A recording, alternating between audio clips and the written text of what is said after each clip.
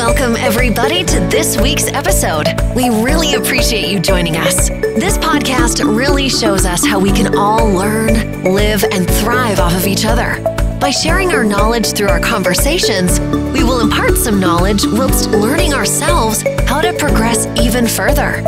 Here is your host.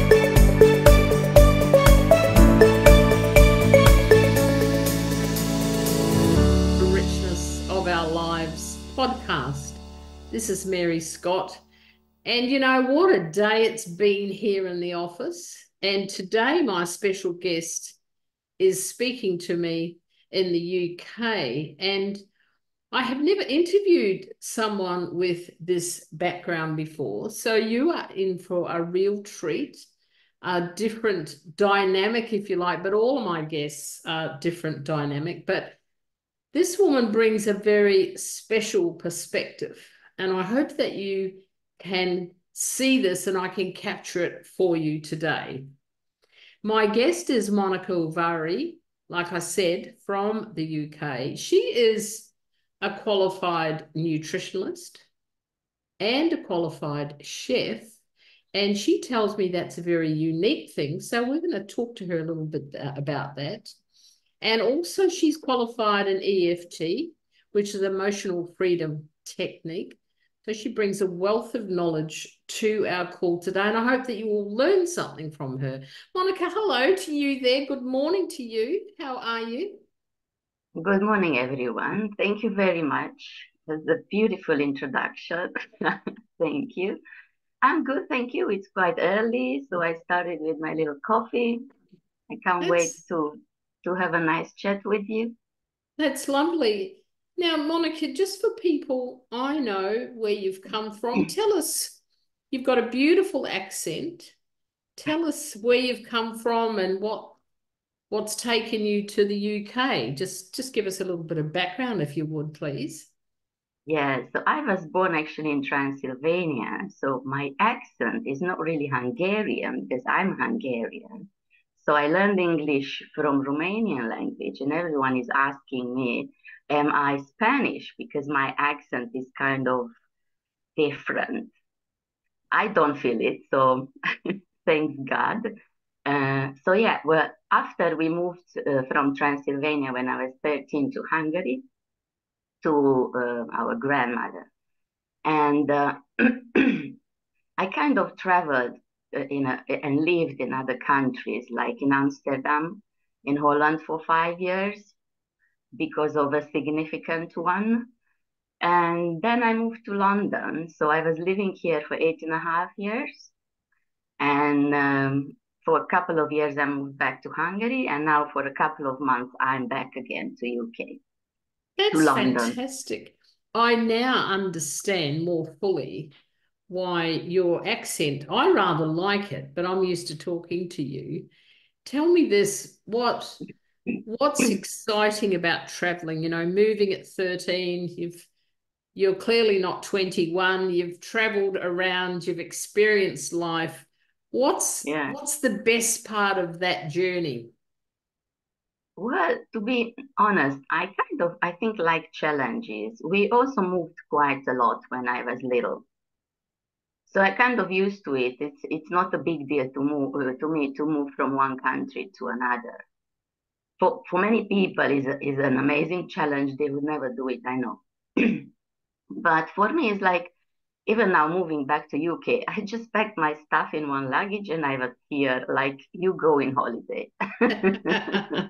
That's beautiful. Well, I only jumped from New Zealand to Australia, and fortunately, there's some differences in those cultures and countries. But is there one thing, you know, about your growth and maybe let's add personal development along that trek that you would say was a really big event for you that set you off on this growth for yourself? Well, I'm kind of spiritual, or I mean, yeah, people they use the words to describe something, which I would say it's something coming from inside. So it's I didn't have a word for it for many years. I didn't know what spiritual means. You just do what you feel for your soul is good. And I remember I was kind of raised or maybe born like this. I remember one time another clairvoyant, would you say, person. She said to me that I'm a very, very, very old soul, and I was really surprised because I didn't know what she means. And then, after quite a couple of years, maybe like 20 years, I just got it, what she meant. So kind of I was born like this, but the first, let's say, big change, it happened when I was 18 years old. And it really changed my way I was looking at the world and people, and kind of give me a peace of mind.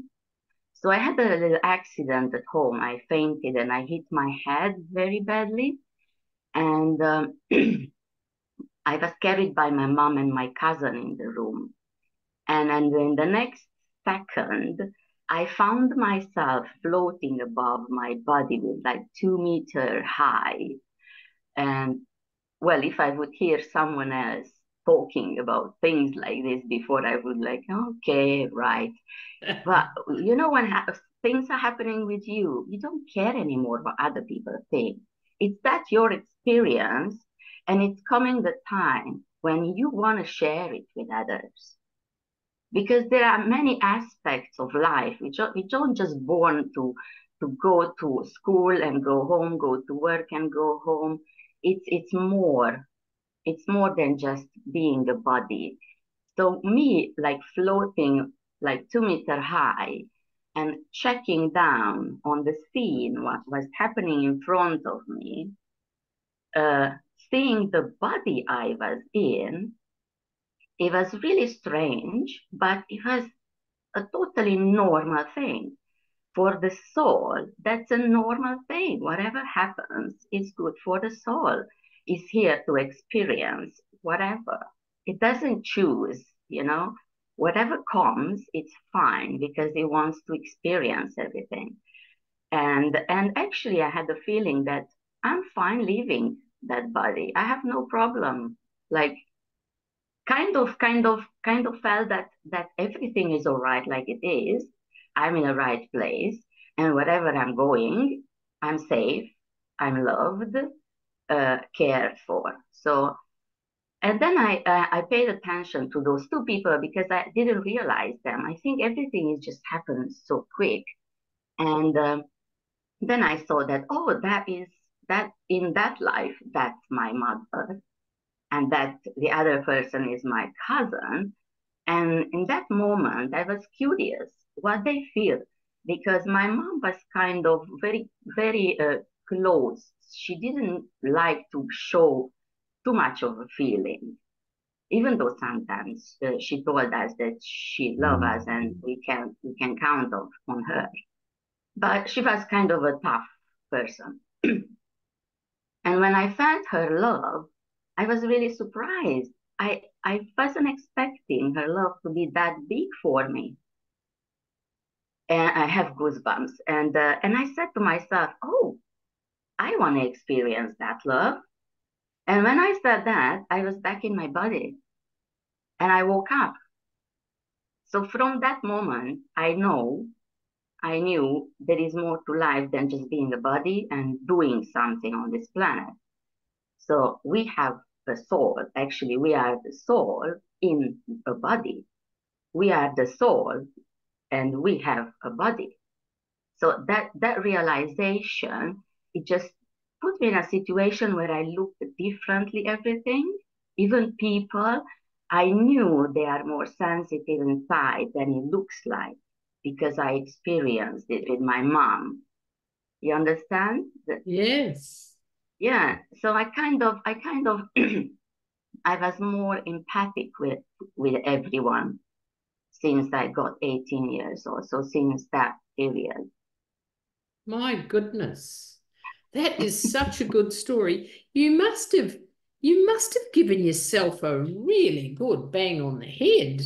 It was quite Yeah, a serious event, not only physically, but this event sounds like it changed the whole trajectory of your life. And I love yeah, what you're exactly. saying, Monica. I love what you're saying about your soul. And 18 years was a couple of years ago. What what have you learned about your soul and soul purpose? Would you like to share anything about that? Yeah, actually, I'm sure that was the first step um, towards my development. And well, it came another a couple of that, but what kind of put me on a path where I started to love, care, and help people. Even though when I was little, I was always, protected the weak or smaller. Always, we were kind of grew up together with our friends like that. So, and so kind of guided me in a direction where even like starting my first job was a waitress. So I started really paying attention to the people, getting a bit of a piece of my soul with, let's say, a coffee. And they were really, really thankful. So just little things like this, the way you look or you treat others is very important, and not just for them, but especially for your development. And to know who you really are inside your soul, not the body where you were born or your name or what job you have. We don't even ask ourselves anymore, like, are you all right? Or how are you? What's happening with you? We are just expecting everyone to say, yes, I'm good. Well, no, no one is good. No, no one is good. Everyone has their own problems. And like being a Hungarian living in UK, here English people, they always say, oh, I'm good. But when you ask me, like a Hungarian, I will answer you how I am, honestly. And many people, they don't expect that. And then I'm telling them, listen, just tell me, that's a maybe kind of an Eastern European thing. Maybe. Being asked how are you, kind of it gives you the opportunity to share something with others. Of course, you don't have to pour all your own life and traumas on everyone, but just like at least a little something which helps your soul to deal maybe with things, with Wow. traumas. Yeah. That's lovely. I like that. And the other thing that you said was there you were 2 meters out of your body and you Say felt again? the love. Well, you were there out of your body, and you felt the love. And I understand that the love drew you back into your body. Is that right? Yeah, yeah, exactly. So, yeah, what I realized is uh, nothing is really important more than love. We are here and we stay here because we want to experience, first of all, love and connection. And well, some bad things are coming, during the period we are on this planet. But that's fine because the purpose of life is actually love, in my experience. The purpose of life is actually love. Wow. Wow. Can you say more about that? I love that whole notion of this is the purpose of life is love. Wow. Beautiful. Yeah, and actually, love has many aspects. And many people, they just don't realize even infinite aspects because we don't have words for every aspect of love. We just call it love. So let's say you have a different love for every person. You cannot love two people same way. It's like we don't have the same fingerprint, and that's 8 billion people. So imagine loving 8 billion different way people. The Yes. love from your family is different. Even the love from each of your family member, the love for a friend or for a stranger. you see how many Facebook, like videos, like strangers sacrifice their life to save a stranger, right? That's driven by love, nothing else. So the love for nature, love for animals. Some people, they feel they love animals better than human beings. Yes, that's true. That's So true. love for whatever does exist, or even our planet, our universe, love for God, and so on. That's Yeah. beautiful.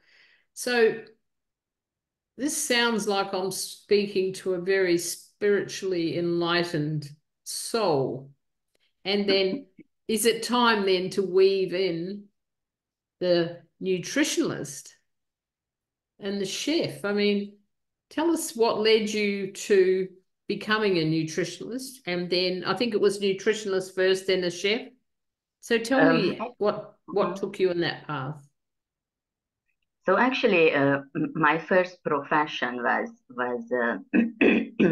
a catering high school where we learned to cook, bake, waitressing, or to work in a hotel, like in reception and stuff.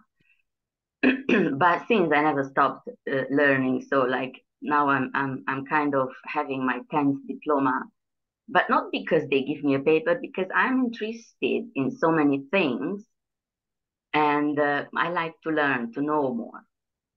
And so my first profession was a chef, but I didn't like to work like a chef. I'm more artistic, so I don't like to make the same food hundreds of times again and again. I Yes. like to change things.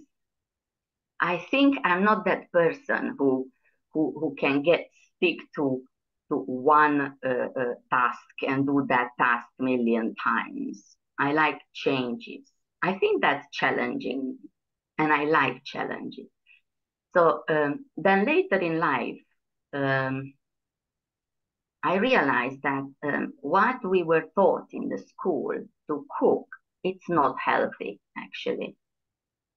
So it's not a healthy way to prepare our food, because if everything is cooked and fried, you don't get vitamins. Many vitamins, they got destroyed by the heat, and even is making the food carcinogenic, which is cancer causing, especially these kind of refined oils and what are on the market. They call it safe, but they are not. So it is causing a lot of problems to anyone, not just like cancer, but hormonal problems. That's the first thing, when you start to gain weight and you don't know why, because you haven't changed anything. And I started to be sick myself too. And I said, I just don't understand. I eat healthy. I am fine. I mean, I don't smoke, I don't drink. Um, Sometimes I drink a coffee. So it's like, what's happening? What's different? And then I went to the doctor and it came out I have heart problems. Then a lump came on my neck. So it just didn't make sense for me. Like, from where are coming these problems? If I learned that I eat healthy.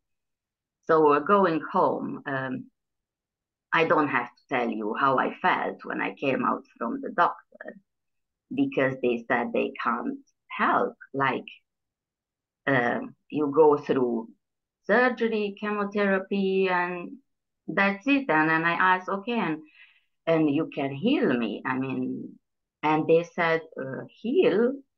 Not really. So that was a big shock for me, because I thought the doctors are there to help us, to heal us, right? To gain back our health. Mm. No. So that day actually, um, it changed my life again. Everything I thought, we in our mind, we think there are so many things important than us, than our health, than this, than that. We don't put ourselves on the first place to take care of. We always take care of others first. And that day coming out from the doctor, I kind of freeze. And in that second, everything I thought is important or was important for me. It just wasn't anymore. And the only thing it remained important, it was my health and my life. And I went home, I wasn't a nutritionist at that time, but I went home and I knew I have to find a different way. I want to know what is this problem? What is this sickness?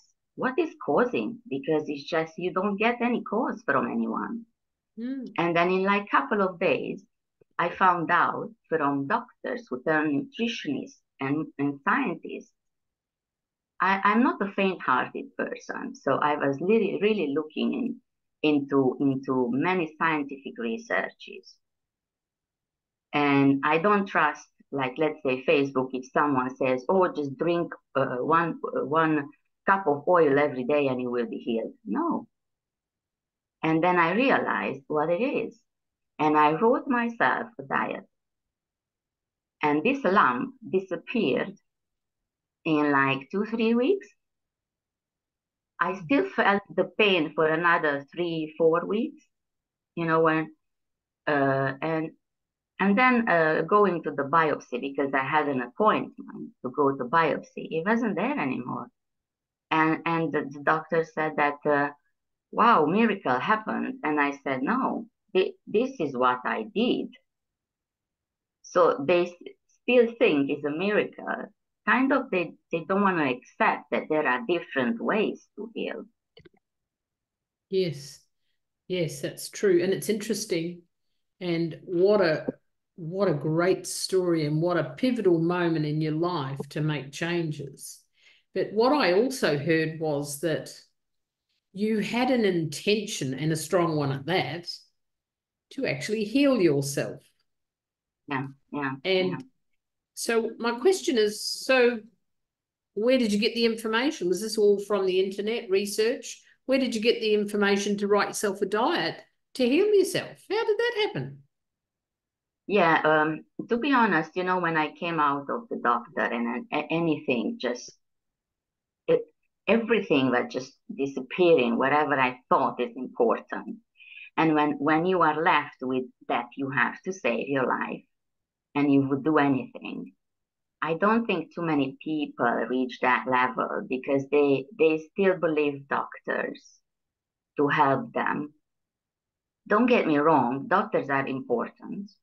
You know, when you have to solve things quick, like you break a bone or do a surgery or so, or you have a serious infection you cannot heal by yourself.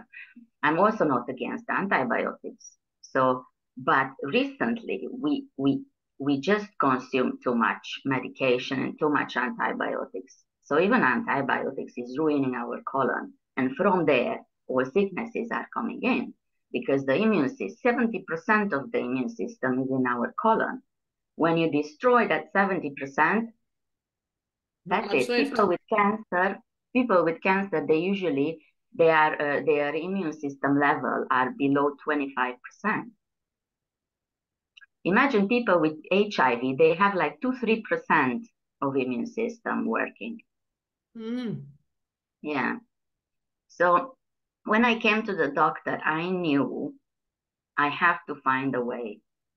When a thought like this is coming to your mind, you can't stop yourself not searching for the answers. Many people, they are not curious in this way, or they don't know the way. It's like they are stuck, they are in fear, yeah? And the only way out they see is like just going with the flow, with the doctor, whatever doctor saying. But I think I saved my own life, to be honest. Sounds like it. Because I wasn't afraid to question things. Why is it happening? Why with me? You know, I had like, why with me? I didn't do anything wrong with anyone. At that time, I said, I eat healthy, so I didn't do anything wrong for my body. But then going home and finding out what is really healthy, it was a big shock. In what that way, actually, Monica? In what way? that what I thought it's a healthy food is not. Many, our food before it used to be organic. Now we have to give a separate name to healthy food, which is organic, and we have to. So our food it becomes full with toxins like pesticides, herbicides, growth hormones, Yes, even genetically modified. So uh, that's not healthy. That's making us sick. And absolutely. I So, and oh, I I'm found sorry. out and I found out that when I started to do my research, and I wasn't a nutritionist. So being a nutritionist, I learned more. So I saw the connection why an organic tomato or cucumber is better for the body. How bad is to have the, let's say, conventionally grown cucumber than let's say, grown in your garden. Even that one grown in your garden is better than organic Yes, that's because right. you enrich the soil, but you don't know if these big companies producing the organic they pay attention to enriching the soil. Maybe they just don't use chemicals, but they plant everything in the same shitty soil. Sorry about the word. No, that makes sense. I'm sure the listeners will understand that very clearly. That's fine. Yeah. So it kind of my whole life it was like a puzzle. And every time I put a piece of the puzzle back, I had an aha moment, and it actually changed my life. Well, it's like a domino, isn't it? Yeah, You had Okay, so that's so you were already a chef then, and then you became a nutritionalist, and then yeah, you put those two things together, and what did you find? yeah, exactly. So realizing what ingredients are healthy, because I can say I haven't changed that much the way I was cooking, but I was cooking with different ingredients. So just changing your ingredients to organic or homegrown is kind in like 3 weeks is removing around 70% of the toxin from your body. Just one change. Wow. So you will not get you will have more energy. You will not get colds and flus. Before I have to I had like 2 3 times colds and flu in a year. It was terrible. In the past 14 years, I wasn't sick. Wow. Yeah, That's because of what you're eating and your knowledge. And these days you help people by writing programs to assist them with their challenges. So yeah, how did EFT come in? When was that injected in here? Tell me about that connection. yeah. Actually, many people would say accidentally, but I don't believe in that. Everything is happening in time whenever you are ready. Correct. So I met an EFT practitioner, not accidentally, like 4 years ago, and do you know these free challenges, like 3 4 5 day Yes, challenges yes. on online? So I participated because I felt an attraction, like a soul attraction to this person, and I really loved what I heard, what I felt, and there was another view how, because we were kind of tapping or on traumas or limiting beliefs or addictions, and I signed up, and I was in her group, and we were meeting every 2 weeks. And even though I thought I was working on my traumas, uh, it just there are in a development, I would say a development of a person is kind of a an circle. it's going in circle, and then it's bigger and bigger with every change. Yes. And when you work on a trauma on a lower level, you deal just with the certain parts of a trauma. When you develop, you go in another circle and you meet the same trauma, yeah, on a different level, when you are ready to deal with another aspect of that trauma. And this is what she helped me to do. And actually, before I was like 4 years ago, I was really shy to even talk one-on-one with someone. And that also changed during this period. So after a year, she said to me, Monika, you are really good. You should be an EFT practitioner to help others. And I said yes. And I realized that many people has traumas, limiting beliefs, or even addiction holding them back to change their lifestyle. So even though I wrote diets, they wouldn't be able to follow, but not because it was hard to do. It's not, because everything is written down. Like whatever you have to drink, eat, or how to prepare recipes and everything. So you can't miss it. But it was something inside, in their mind, in their soul, holding them back to do it. So I said, that's a good idea. So you don't help just the body, you help the soul, because they are one. So whatever you do, and I have goosebumps again.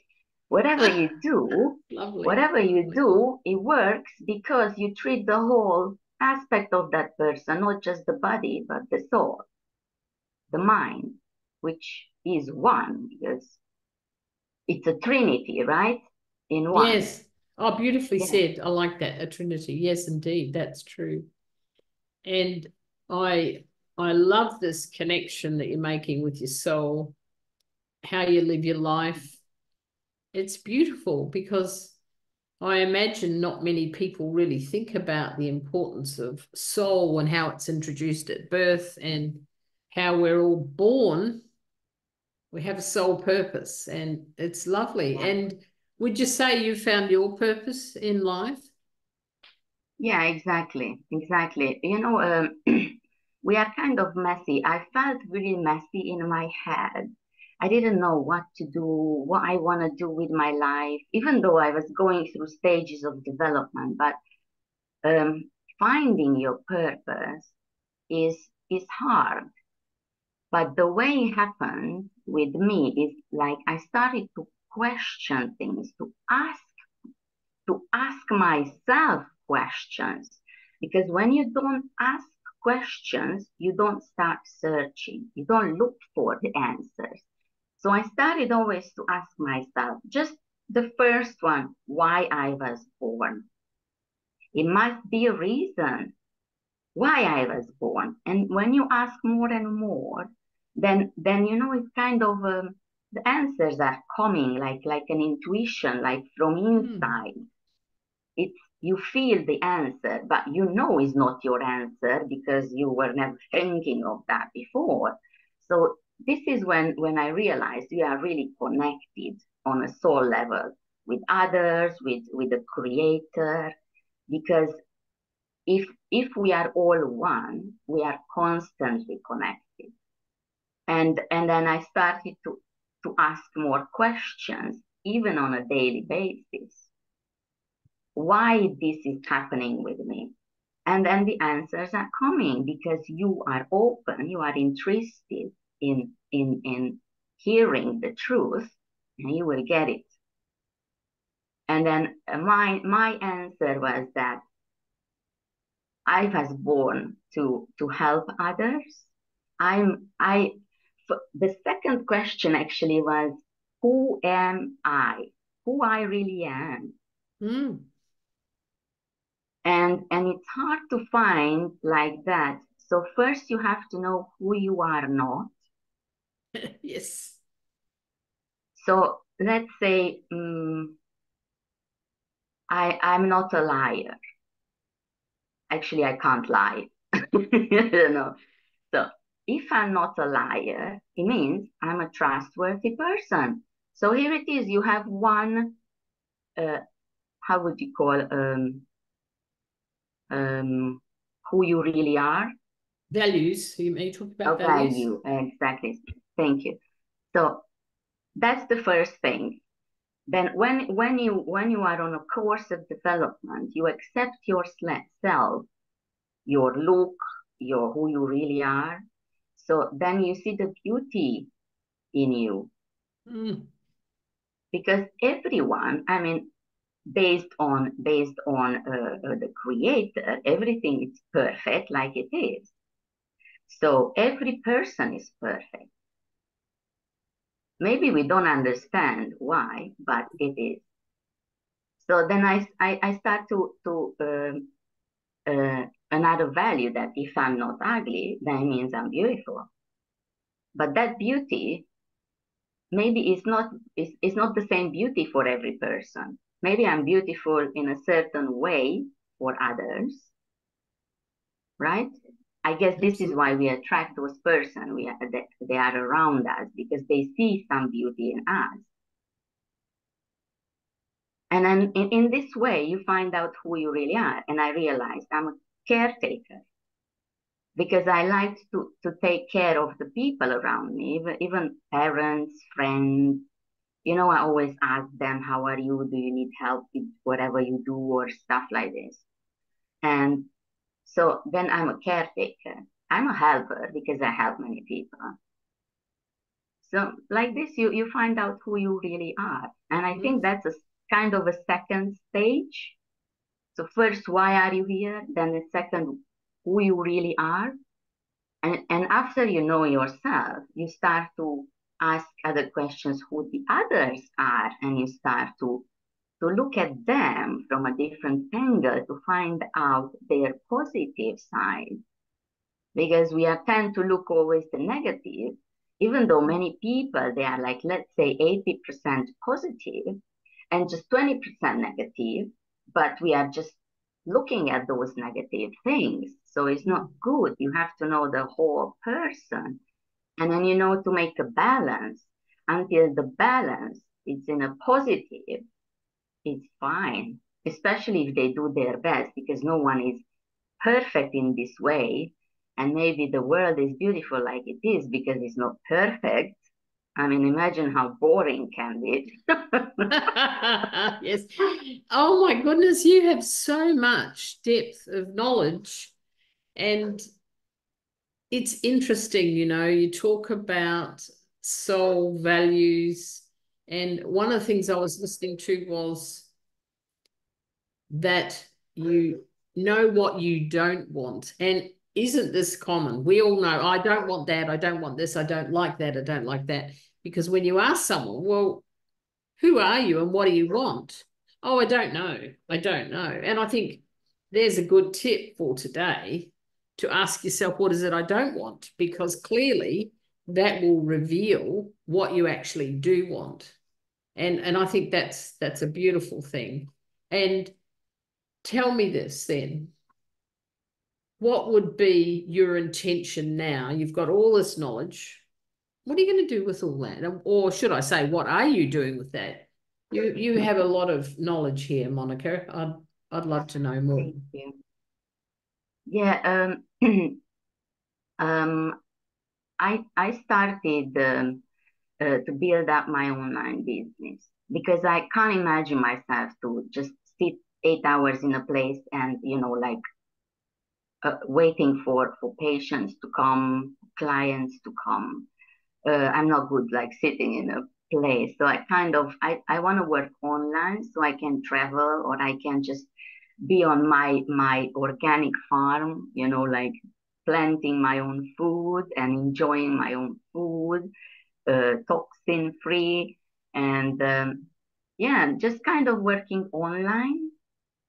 And well, I'm just in the beginning of this journey, but even though there are ups and downs, I always pay attention to the ups. So I'm paying attention to the positive things, even from this chat with you, Mary. I mean, I got a lot. it's a positive thing. Whatever happens with me, I pay attention. Even if something bad is happening, I try to find something good in it, or Beautiful. what is what I can learn from that. Because maybe I made a mistake, so next time I can avoid it. And yeah, I'm on my online journey, learning how it goes, how things are working online, because it's totally different. It is. Yeah, And it's absolutely. challenging. Yeah, I mean, being open to so many people, being kind of vulnerable. So you put yourself out and you can get hurt. You can get many negative, people coming into your let's say sacred space, who you never invited. So that was also a challenge for me to accept it. And how you handle it, that's important. You don't give your energy away to those people, or just say goodbye to them without hurting them. Say goodbye with love.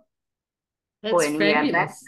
we are back to love. That's right. We've done a full circle, and I like that. There's always a positive in something. Now, it would be remiss of me not to ask you, and this we will probably close on this, but you've written a book. Is that not true? Yeah, yeah. It's a recipe book for busy people who doesn't have time to cook. So usually they are breakfast, even make many main courses, soups, salads, and juices. It's kind of covering a person needs for every day, and with healthy ingredients, um, not too much cooking. But even if you cook, it's like within 30 minutes everything can be done. So you don't have to spend hours in the kitchen, and people doesn't have time for that. So yeah, That's fantastic. Congratulations. And thank you. I'm fortunate to have read that book. It's helped me because I've never been much of a cook, but I certainly am these days. I want to thank you so much, especially getting up early today and sharing your wisdom. You are indeed a wise woman and have a lot to share with the world. And Thank you. we are fortunate to have you on our Richness of Our Lives podcast. Let me ask you to finish with one word. What's one word that you would like to just leave us with today? Just one word. What would it be? Never give up. Never give up. Beautiful. Yeah, Well, that Monika, keeps you thank you. going. Absolutely, it does. Absolutely. And thank you so much. And I You're think very the welcome. other gift that you've given today is love. Yeah. I have Thank you. infinite love for everyone, so just feel free and enjoy everyone. Oh, that's beautiful. Well, thank you very much. This is Mary Thank Scott. you too. You are welcome. Be sure to share this with your friends and share Monica's wisdom.